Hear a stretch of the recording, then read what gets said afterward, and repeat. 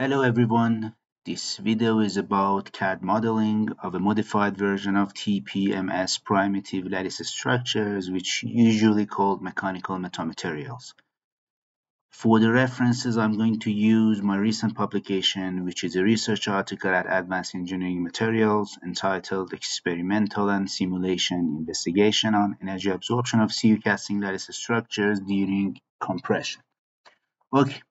Firstly, let's see a schematic about what we are going to do in this video. Okay, firstly, we're creating a unit cell and then pattern this unit cell in two directions to shape this plane, and this plane will be patterned through the z-axis to shape this cube. Okay, for the dimensional references, I'm going to use table 1 and figure 3, and it's worth mentioning that we are going to model CULS3 with a diameter of 3 millimeters. Okay.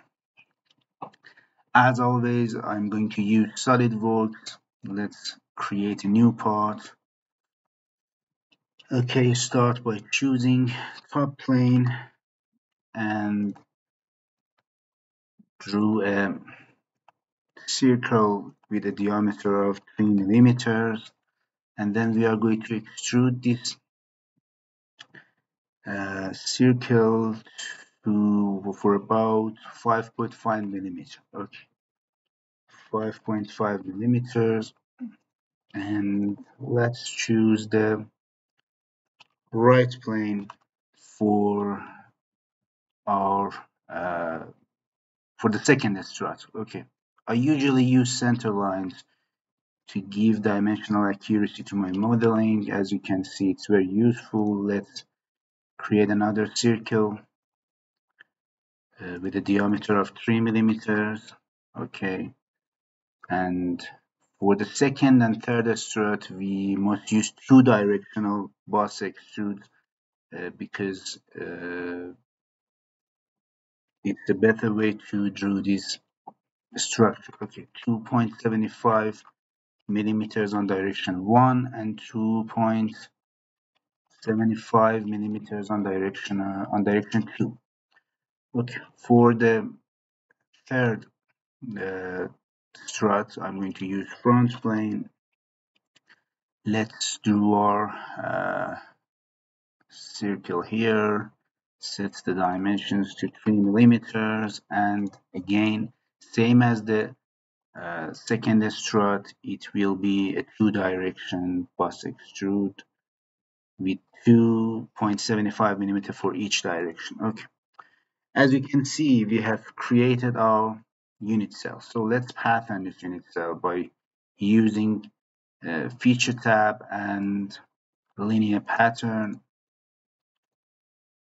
Okay, let's choose the first direction as the front plane, and we should set our spacing the same amount as our height, so 5.5 millimeter and 5 instances in this direction. And also I'm going to use direction 2 with right plane and 5.5 spacing and 5 instances. I uncheck the features and faces, check the bodies, use this lattice body. As you can see, you can have a preview, and look, our first plane is created.